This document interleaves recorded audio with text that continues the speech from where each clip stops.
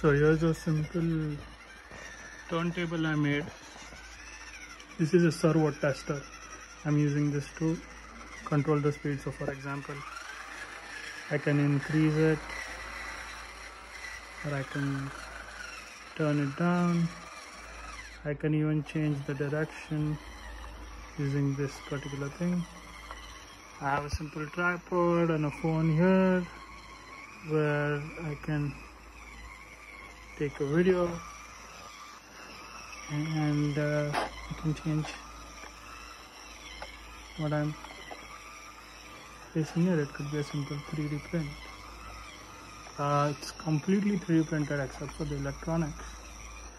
So this is how it works.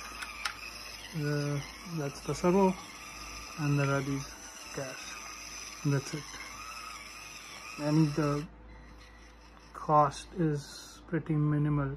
This tester costs like 100 rupees. The servo is probably a few hundred rupees, and the power supply there, which is giving me a decent 5.4 volts.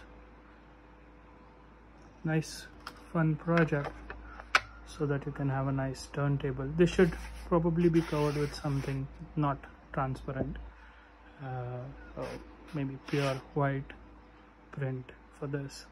But yeah, this is something that I printed so that I can see the mechanism underneath. I'll probably print a different version of this which is thicker and not transparent.